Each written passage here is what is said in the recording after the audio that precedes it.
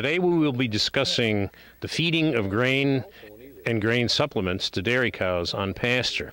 And today we're at the farm of Bob and Alex Tumilovich here in Norwich, New York, near New Berlin, Chenango County. And with us will be Dave Balbion, the area dairy and field crop specialist for Cornell Cooperative Extension. Today we're talking about supplementing cows with grain while they're on pasture, and I guess I would say, why don't you tell us kind of what your strategy is or policy is as far as grain feeding, and maybe how it's changed in the last year or two. Basically, I stay the same. I grain my cows. I switch the protein when it comes times for grass, different protein in the winter, and basically I keep everything simple.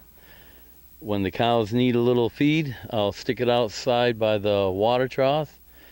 Like in the early spring, I'll put some dry hay or dry baleage out there to help their stomach to do the changes. But basically, we get down into a 14% grain. Okay, so basically you lower the protein. Lower the protein. Provide a little bit of dry hay. Right. Or drier baleage. Yeah, yeah. Here's a pasture stick, and if you were to look closely on it, it kind of shows an area here 6 to 8 inches in height of where we ideally like to graze this grass for dairy cattle. And if we're harvesting feed as a hay crop, whether it be haylage, baleage, we really can't afford to go out there when there's such little quantity there. We always are harvesting it at a higher height, and the quality that you're going to get off of this stuff as pasture when it's managed this way at 6 to 8 inches is going to be far superior than any harvested feed that you're ever going to be able to justify. However, there's one, I guess when you think about the quality of that feed, typically it's pretty high in protein, depending on what the makeup is, especially if there's some clover in there. If it's gotten a little bit of nitrogen fertilizer or manure, the protein is going to be pretty high. I've seen at times pasture samples where the protein has been as high as 30%, but it's often 20 to 25% protein. Very, very digestible. But the one thing that's really lacking is carbohydrates. It's just, when you think about grasses, clovers, anything of that nature, that's just not the kind of feed stuff that it is. So when we think about supplementing these cows with grain, that's really kind of the major nutrient that we're looking to provide. And it can come from a variety of different grains. I mean, the most common thing it's going to come from is corn, whether it be high moisture corn, and you guys don't deal with high moisture corn. You don't really grow any corn of your own. No corn. But it can be cornmeal, and it could be even some other cereal grains in there. But in this part of the country, typically corn is going to be the feed of choice. It's pretty high price now, but typically it's kind of the best choice out there. And depending on what else is being fed with it, we certainly can lower the protein down in that feed. And you're feeding, you said, a 14%. And some people will drop it even lower than that. One of the things I guess I would say is that what producers can do to kind of monitor the efficiency of protein usage in their diet and how effectively cows are using, digesting their diet and utilizing it for milk production is to look at the MUN values, what we call milk urea nitrogen. Ideally, we'd like to see those values in the 8 to 12 range. If the forage is primarily pasture, really well managed, oftentimes it's pretty tough to get down there. We may be able to get down to 13 or 14, which isn't too awful bad. Now let me ask. I'll ask you, Alex. If you needed to feed some additional forage, what would be the forage of your choice? Baleage. Baleage. Okay. All right. That'd be the same for you? To do it affordable and to make money, baleage. Okay, all right.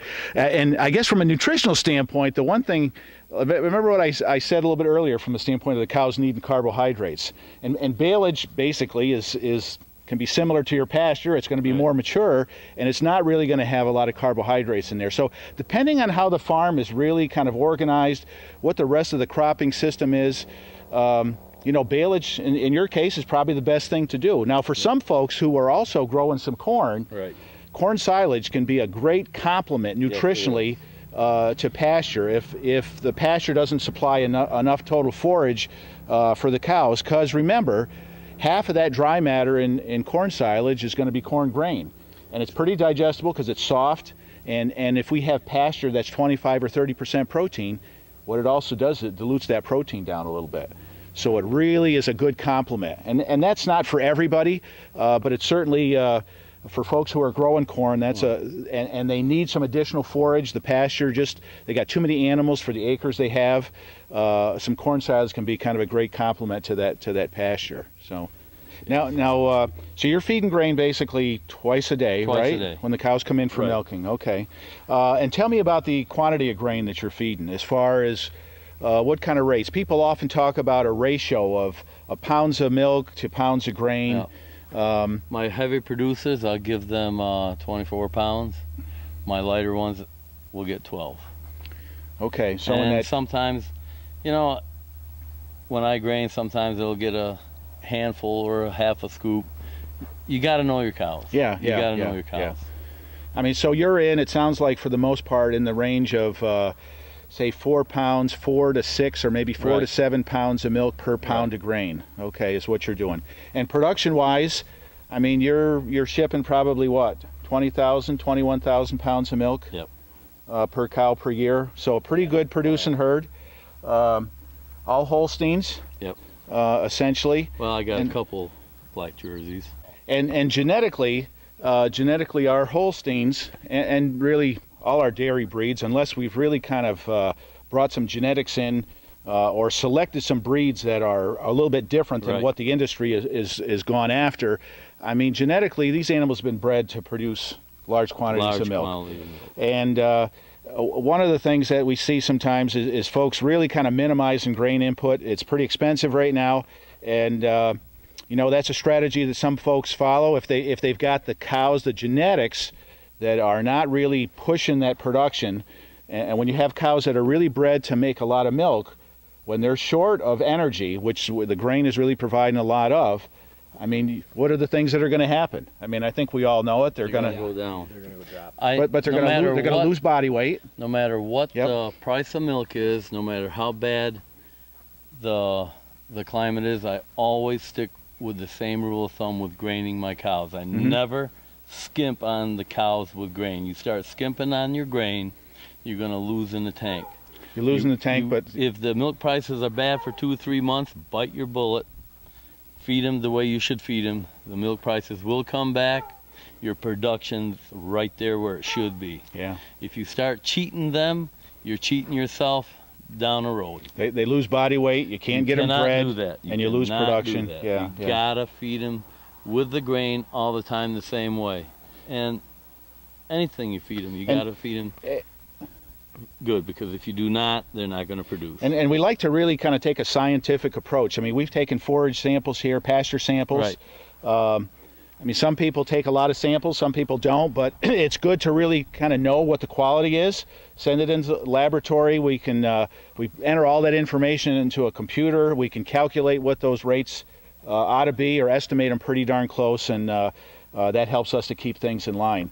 But I mean, the one thing, I guess, that you don't experience, I know, that some people do, when you really shortchange them, like you said, they lose body condition, the milk goes away, reproductive performance goes down, and you end up in the middle of winter time. Dry cows. Cows just aren't making any milk at all, and you got bills to pay year round. You're done. So you've got to you got to feed the cows year round and take care of them year round. So you got to feed them. Yep. Now of course there's about as many ways of going about supplementing cows on pasture as there are farmers out there, and some folks have gone the route of feeding no grain. Or very minimal amounts of grain. It's a strategy that some people follow. Today's dairy cows in the U.S., U.S. genetics are really not geared for that kind of a system. However, if you basically change the genetics in the herd, and some people have gone that way, they've bred cows for better reproductive performance. Those cows typically produce a little bit less milk. The demand for energy is a little bit lower. That's a strategy that some people follow. I do know of one case where they're actually getting, it's an organic herd, they're actually getting a premium above and beyond the organic price for grass-fed. So it's organic grass-fed milk, and they feed no grain. and they've really changed the genetics in their herd to kind of match up the strategy that they're following on their farm. But I guess I would say for our mainstay genetics in the U.S., our dairy breeds that are really bred for productivity, we've really got to meet the nutritional needs of those cows during the grazing season. And then we got to also remember that there's bills to get paid, and there's income potential during the wintertime as well. So we want to keep those cows on a pretty even steel as we go right through the wintertime, keep them producing well. Pasture certainly provides some high quality forage, allows us to minimize our grain feeding, but yet we need to be careful and be sure that we meet the needs of those cows. So a lot of different ways of going about it. So Alex I guess he's the current and the future of this operation here. One of the things that happened here in the last few years is that the farm has expanded a little bit. You added how many stalls? 20 stalls onto the operation here, which may not seem a lot, but before that you had how many stalls in the barn? 56. Okay, so taking the stalls from 56 to 76, which is actually a pretty substantial increase. So it's nice to see young people coming into the business and seeing that there's going to be a future here in this operation here, keeping costs in line, using grazing as your main strategy for summer feed, from actually more than summer, from spring through fall. Every year is a little bit different.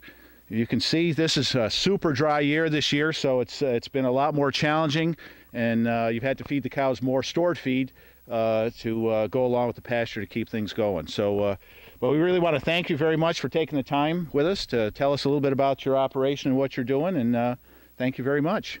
Thank you.